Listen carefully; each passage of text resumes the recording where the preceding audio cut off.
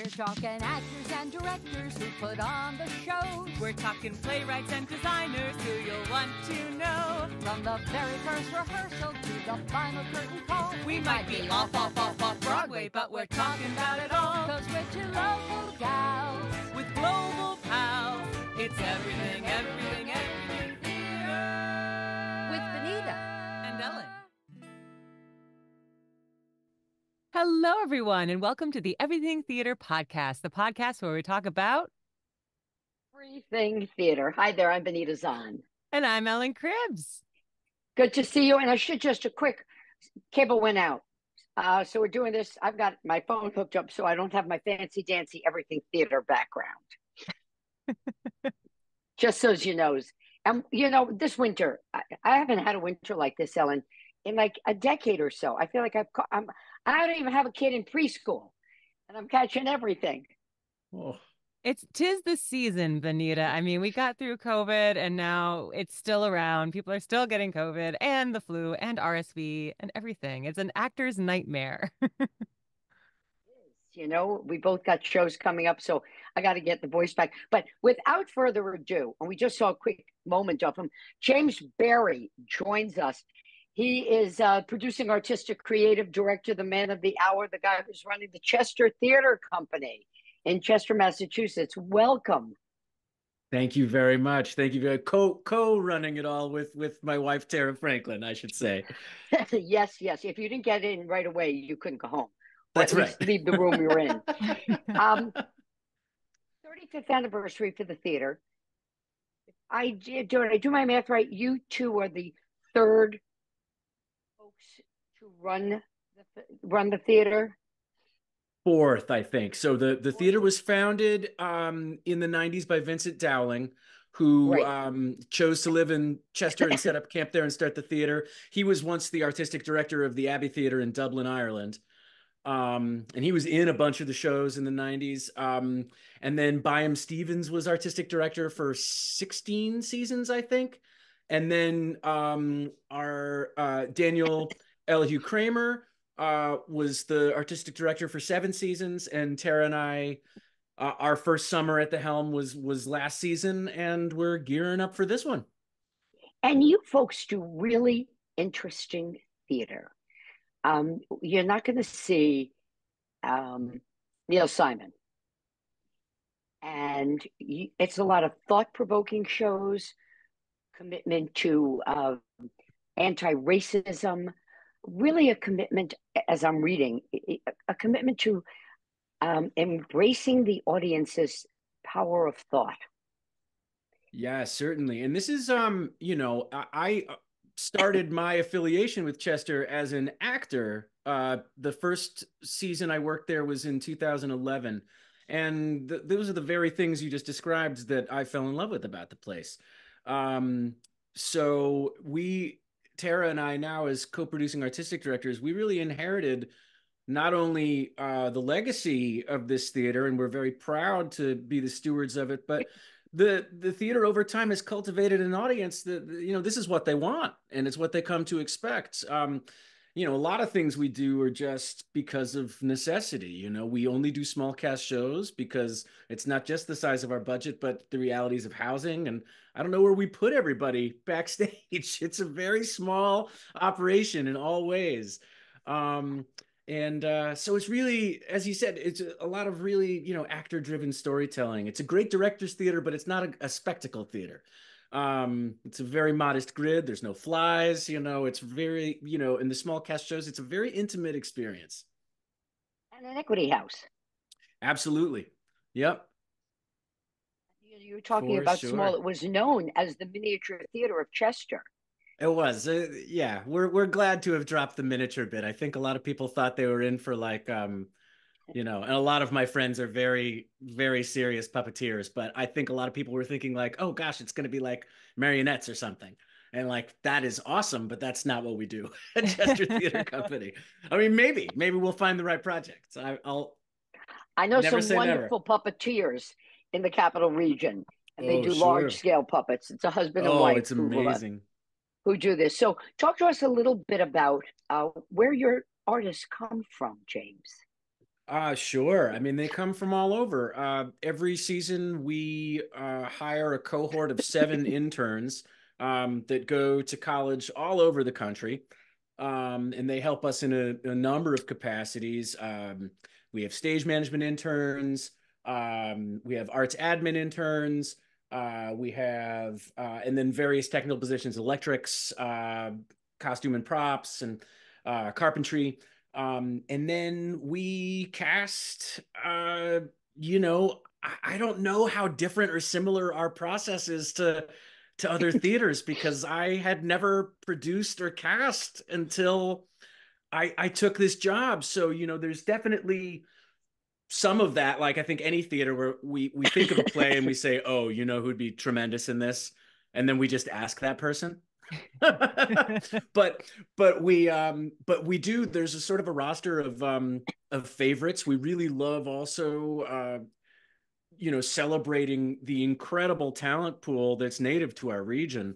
I mean, so many incredible artists have chosen to make their homes in the capital region in Western Massachusetts and the Berkshires and the Pioneer Valley. And they're here and they want to do cool stuff. And we want to do cool stuff with them. But of course, we cast out of New York. We're having our big EPAs on February 16th in the city. And we'll also have a local EPA in the Chester Town Hall. Talk a little bit about your upcoming season. Sure. Which I finally found online. It's a bit of yeah. a well-kept secret. Well, yes, I think that I think Equity accidentally sort of outed us with the coming auditions about what we're doing, but big story should be running in the Berkshire Eagle soon. For those of you not combing backstage to find out what theater seasons are. But yeah, my we're gonna small life, right? Absolutely. We're gonna start with a Lucas Snath play called The Thin Place. And Chester, we have a bit of a tradition. I've seen over the years some truly excellent sort of horror and suspense plays, and that's tough to do because it has to be psychological, I think, in theater. Like you can't put, a monster on stage and really be scary like you can in a film. So this is really about the power of the mind. It's almost sort of willing a seance into the room with the audience present. It's kind of about the thin veneer between the world that we're familiar with and maybe another one. It's very compelling. And we're really excited to have Gabby Farah direct that piece. Gabby was a student at Smith College, where my wife, Tara Franklin, co-producing artistic director, she teaches. She's a theater lecturer there. And it's actually where I got my MFA in playwriting during the darkest days of the lockdown. So we have a lot of Smith College pride in the house. And she graduated a while ago, but I saw this Carol Churchill play, Far Away, that she directed as a student production, and it knocked my socks off. And then come to find out she spent a year as a fellow with Club Thumb and then a year as a fellow with Playwrights Horizons. And she's just bursting with all these phenomenal ideas. And we're couldn't be prouder to have her. She's actually going to be assisting the playwright David Adjmi on the Broadway transfer of Stereophonic. So that's what she's going to be doing right before she comes to us to direct, which is very exciting. Wow. And we're Before also you get grateful. to the next, yeah, I want to jump in because the relationship there. The theater has had about more than a dozen, just under 24 shows go from to New York. Yeah, it's I was very lucky to have the show that I kicked off our 2023 season. We transferred that off Broadway to Urban Stages in the fall. It was such a thrill. And it was I wish I could say that I was the architect of some grand design or plan to make that happen, but it was really just a lot of right place at the right time, serendipity, and good, kind people wanting to keep a good thing going. I just feel so grateful. To continue on with So your after, season. thanks. Yeah. Yeah. Oh, not at all. Yeah. Oh, oh gosh, I've been teaching theater history at Westfield State this year. I am the easiest person to sidetrack, and I think it's fun for my students. So sidetrack me all you like. I love it. Next, I'm really proud. The shows 2 and 3, we're really doubling down on our commitment to not just new work, but brand new work. So we're doing 2 world premieres in the middle. One is a piece that I'll be directing called Unreconciled, which is written by Jay Sefton and Mark Basquill and starring Jay Sefton. It's an autobiographical piece about his youth in the Philadelphia metro area. He was cast as Jesus in the Passion Play, and the play was directed by an abusive pedophile priest. And this is very heavy duty, and it's a difficult themes and topics to discuss. But what I really am so grateful to have the opportunity to talk to you about, and everyone out there listening to your show, is that it's also incredibly funny and moving. It's a tour de force. It's Jay stepping into fully inhabiting dozens of people from his own life, and it is a phenomenal achievement for him as a performer. Perhaps you saw Jay in Jay was Legionnaire in Cap Rep's production of What the Constitution Means to Me. So if you saw that, you saw Jay. He's an incredibly warm, generous performer, and certainly generous with the stories of his life, and just what an incredible actor and an incredible story. And we've been doing some workshops of it together. We did a brief workshop that actually our intern company collaborated with me as the creative team last summer. We did 2 nights only, and the word of mouth and buzz was extraordinary. We couldn't believe it. We did another very limited run at City Space in East Hampton, Massachusetts. And I think we're ready. I think we're really ready to put our full weight behind it. I think the script is gorgeous, and I'm so excited to put a little bit more money behind the design elements, and really give Jay as a performer and Jay and Mark as writers the best production we can make of it. Should Then I you've got go Will on through the Sacrifice. season? Or Yeah, Will Sacrifice? Yes, another world premiere. Julie McKee came through Yale's MFA playwriting program, and it's this is one of the plays. Every play comes, it's a different route how it crosses your desk or arrives. This one, I knew that Tara and I knew we really wanted to bring Kira Naughton back to direct. She's a great friend of ours, a tremendous theater artist, wonderful director who's done some truly beautiful work at Chester and a number of other places. She directed me and Will Eno's Title Indeed the year during lockdown, where Daniel had us perform under a wedding tent at Hancock Shaker Village, which was amazing. So Kira and I collaborated there. She did this beautiful production of Curve of Departure at Chester, but this is a brand new piece, really quirky play with a lot of heart. It almost has kind of like a dream-like logic to it. I'm so excited to see what the creative and design team come up with to sort of suggest things imagistically and minimally. I can't wait to be in on these production meetings. But How many seats in your house? oh gosh, I think about 125.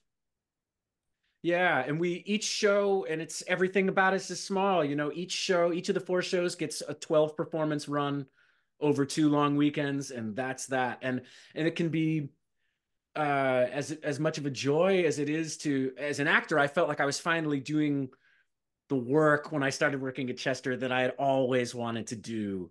I got to do The Aliens by Annie Baker. I got to do Wittenberg by David Davalos. I got to do all these modern, contemporary, really exciting, full of heart and grit, and, these shows. And then because the play probably only has 2 or 3 people in it, you have an enormous amount of heavy lifting to do as an actor, and then you get 12 cracks at it and it's gone, you know? So we always joke like closing, all right, we're ready to open. Let's do this thing, you know? But yeah, that's also part of the part of the joy of Chester too. It's a really intense crucible of artistic mojo, and then it's gone. Big Yeah. Big Sky. Big Sky is such a beautiful play. We did a Tom Wells play called Folk a number of seasons ago. There's always kind of a fun musical element often in his plays, but this is gorgeous. James Warwick is returning to us to direct this piece. A really just a lovely sort of Chestery. I don't know what that adjective means, but we apply it to all the plays we produce. It's it's just quirky actor, uh just people really get to stretch and fully inhabit these really wonderful, multidimensional roles. And this is really about watching sort of two couples realize they're falling in love, but it's also about ecological crisis. So there's um, a lot of plates in the air in this Tom Wells piece. He's really good at that. Like Lucy Kirkwood is really good at that too, of having sort of an overarching theme that is never there's never a compromise to the integrity of the characters and how they're written. We're serving a larger overarching agenda without ever sacrificing how human these people are and their foibles, and it's just really beautiful stuff. So yeah, I'm really glad that there's so much. There's a lot of romance and love at the end of the season after we open with the scary play, and really have some extraordinarily challenging themes. As much heart and humor and love is in Unreconciled, it's really an emotional ride. They're all emotional. I guess that's what we do. My wife made a great point. She said, it's like we get to be a second stage without a main stage all the time. It's kind of what our theater is. I thought that was so astute of the way she summed that up. But yeah, that's it. We only have 125 seats to fill, so come on down and fill them. Now, that's so half your season are world premieres. Is that pretty typical for your season, or does it vary year to year? I would say that's unusual to have two. I mean, we love having one, but even that doesn't happen every year. Typically, the rule of thumb, we try and produce work that's, at the maximum 15 years old. Hmm. So there's a real commitment to contemporary work. And it is cool because we have seen a lot more new theater. We in lieu of having a big sort of fundraising gala, this really beautiful system we inherited at Chester when we began our tenure as artistic directors is we take 2 theater trips a year. So we curate these experiences, and when you buy the package, it includes a donation to our theater. So we're getting ready to take nearly 40 travelers to London for a week of theater going. But this past fall, we went to the Dublin International Theater Festival, where 4 of the 5 plays we saw were world premieres. And so yeah, I was frantically, there was one play I said, oh gosh, we have to produce this. And I got a hold of the playwright's agent, and I think that they have their hearts set on perhaps a bigger American splash than having Chester Theater Company. But I'm going to keep asking because I'm very passionate about this play. But yeah, so it's been great to see more theater lately too as a result of those trips. And it's like just great community building too. So no matter where you live, people come on our tours from all over, even people who don't live within striking distance of Chester to see our shows in the summer. So if anybody out there, the London trip is closed, but if you look on our website, Chester Theater, that's RE, the sort of fancy way, .org, you'll see that every fall is a different place we go to in October, but every March we go to London, and we've been staying at the same hotel for years. It's amazing. It's almost worth it just to go for the breakfast at this place. And the theater's great too. But and we kind of model some of the things we do in the summer in Chester on these tours, where every morning after breakfast we get together at this pub across the street in this little meeting room they have upstairs. We have our coffees and we have a group chat about what we saw the night before.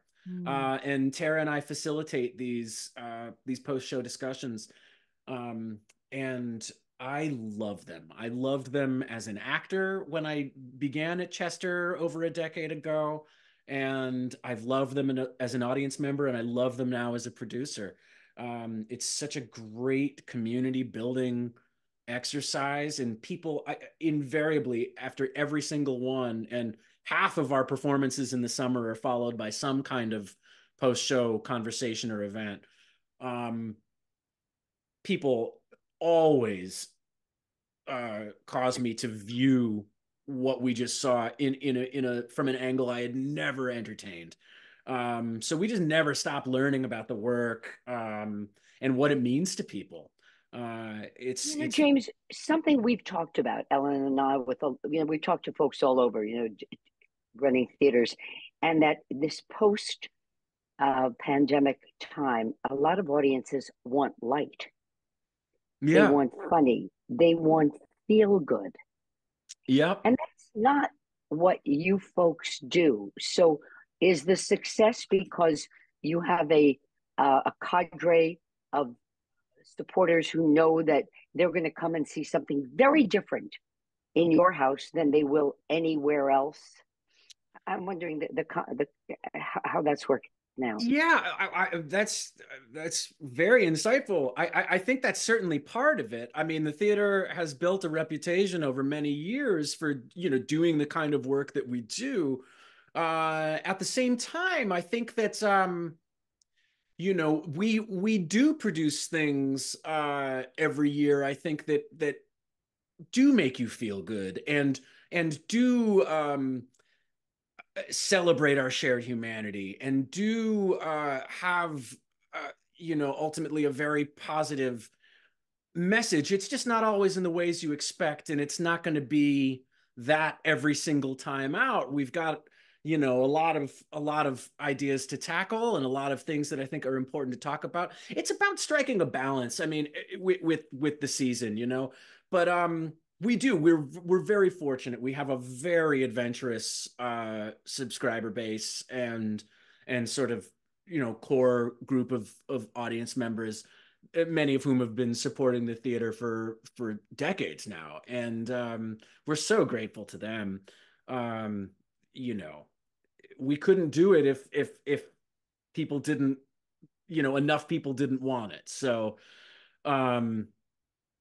we are feeling very lucky, but I think this season should be a good blend of some of the more challenging and daring material and some sweet romance. We just need some sunshine. Now, circling back to your post-show discussions, Benita, actually, you had posted an article, I can't remember where it was from, about kind of the talk back and whether it was an effective means and is it actually hurting theaters versus helping? It sounds like you've had very successful talkbacks. Can you talk to us about what you think makes a successful conversation with your audience? Yeah, sure. I mean, and I love facilitating the post-show chats, and that was a really nerve-wracking. It was sort of a trial by fire on our first London trip, where all of a sudden we realized, oh gosh, it's us. We're doing this every morning. And then, but we loved it, and I was especially proud to do them in Chester in our first season too. I think it's a lot about, you need to have strong ideas about, you have to really own why you're producing the work you're producing and really be able to speak to your love for it and why that is. But ultimately, the crowd really takes over. You listen to people. We like to start with, let's talk about, the design elements or what did you see like when you first walked into the space? Do you feel like you were set up for something in particular? Did just looking at this particular set or whatever the pre-show music was, did that inspire anything in you? So we start there, and then we kind of get into the themes, and we talk about, how does the particular structure of this play serve its artistic purposes? How does,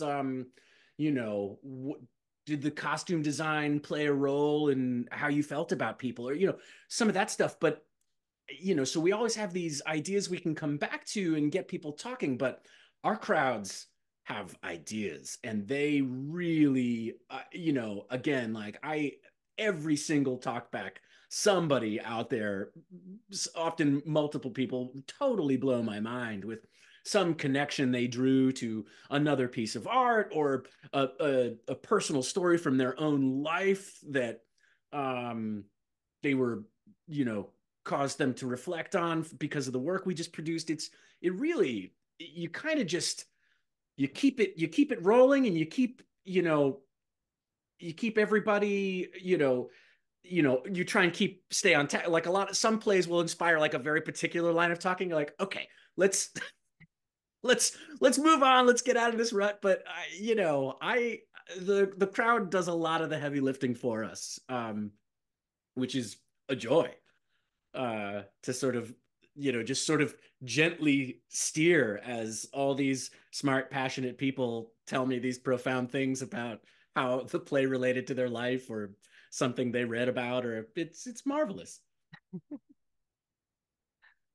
We talked our last guest a lot about like creating that community, and it sounds like you have a very strong subscriber base. Is there can you speak a little bit to how you talk to your audience about what they would like to see in the future, if that impacts your programming for future years, and how you have that conversation within the community?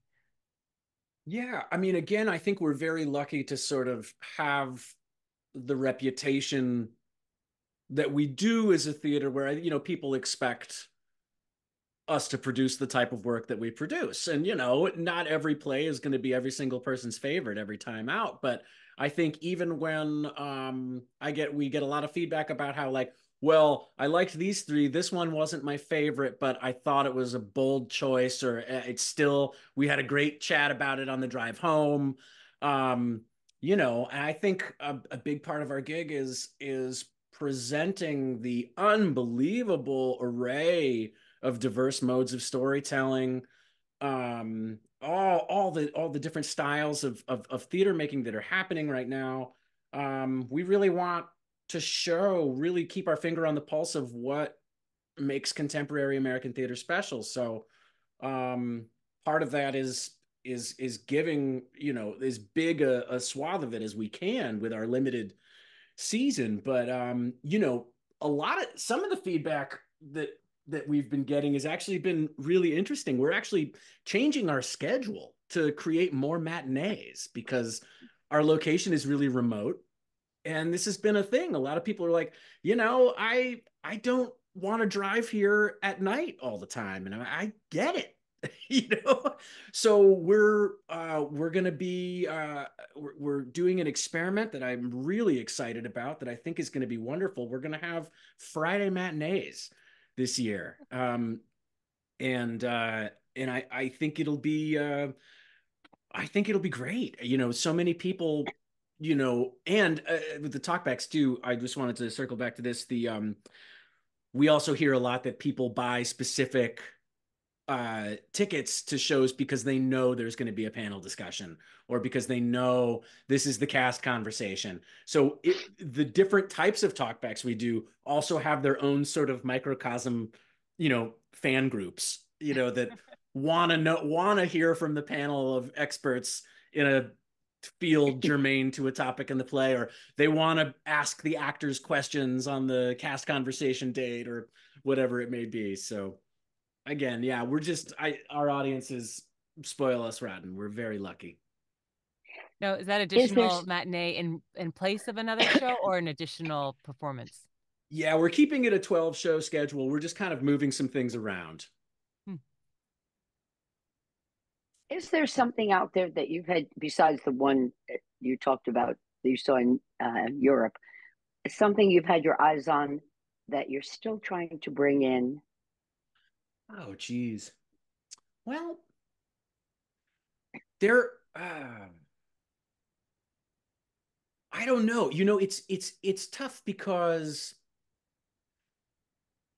in some ways it's very helpful how limiting the scope of what we can produce is, because it has to be very contemporary, but also we have 12 actor contracts for the season and that's it. So if you do a play with 5 people in it, you only have 7 roles for the other 3 shows. So we're always looking for very small cast shows and a lot of really exciting things that have been happening. Many of them are smaller casts, but a lot of them are, are more. They just, even plays like I don't know.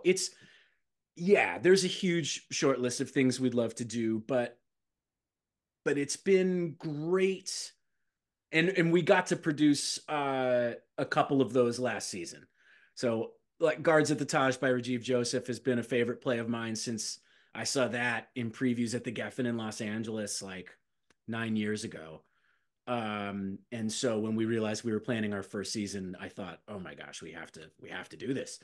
And then we had also Daniel Kramer, our friend, the previous artistic director, back to direct Annie Baker's Circle Mirror Transformation, which I think has been on the short list for a long time. So we got to do those 2 projects, which, really made us all, we were so proud to produce those. We were proud to produce it all, but those are 2 that were very premeditated. We got to get on the road and get to come and see you. Yeah, come on out. We'll get some dinner. It'll be fun. Right. And we've got to pair you up also with 2 fellas who run the Harbinger Theater here in the Capital District. I'd love to meet them. Foster. Yes. Because they're dedicated to doing premieres. Love it. Premieres, first times. They're not a pro house as you are, but the level of quality that they put on is just fabulous. So I'm seeing a real dynamic here. Yeah. We're going to throw them in the car, bring out. Do we have? Are they sponsoring tonight, Ellen? Not tonight. We'll talk about them soon. Their next show coming up, In the Blood. Yeah. Yeah. But don't you think got married all this? Oh yeah. That sounds fun. I would love to meet them. I'd love to get out to the theater and see some stuff too. And you're not that far a drive. No. I actually just directed my first show in Albany this past holiday season. I was working for Maggie at the Rep. It was a blast. Oh. Golly gee, Ellen, we could have sat down with him face to face. I know.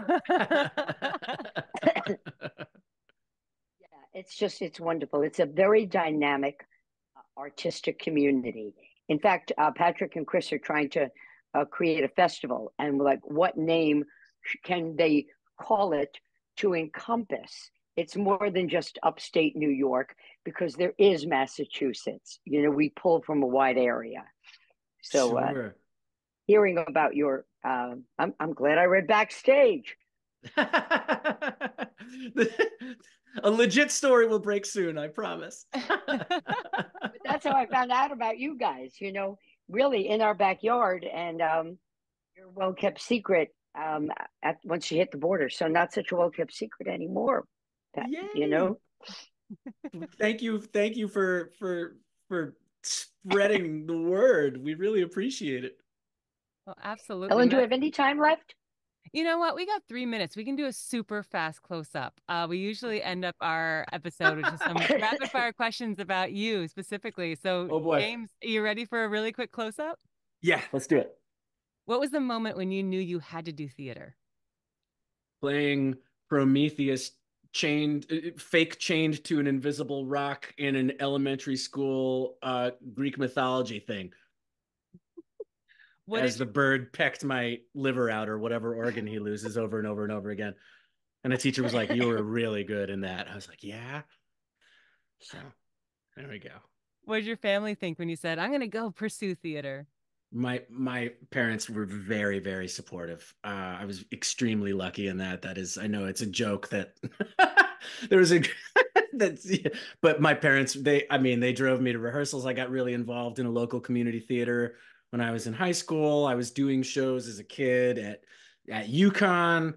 I just they've always championed my ambitions in the performing arts. So I'm very lucky and grateful. What's a show that's had a huge impact on your life, whether that you've seen or been a part of? Wow.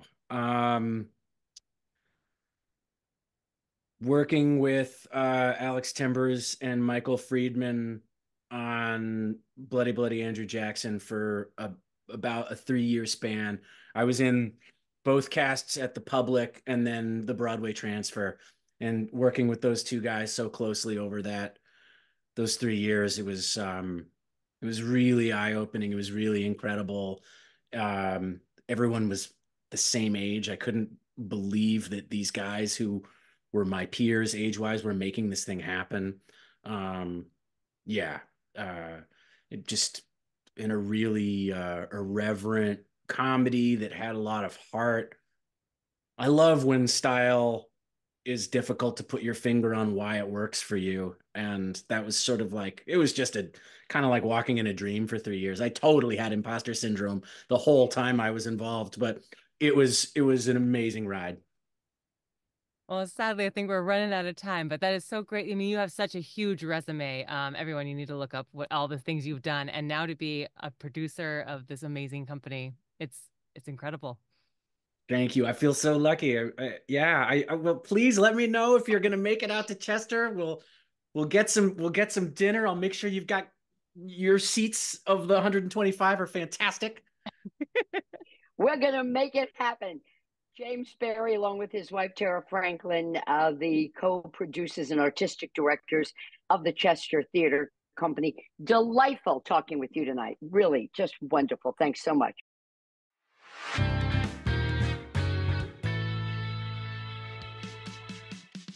Thank you so much for listening to the Everything Theater podcast. Special thanks goes out to Alice Grinling for our photography and Justin Friello for composing our amazing theme song. Please remember to subscribe to our podcast and follow us on Facebook, Twitter, and Instagram. If you want to share your thoughts or what's going on in your theater community, you can reach out to us on social media or through our email at everythingtheaterpodcast@gmail.com. Till next time, it's everything, everything, everything.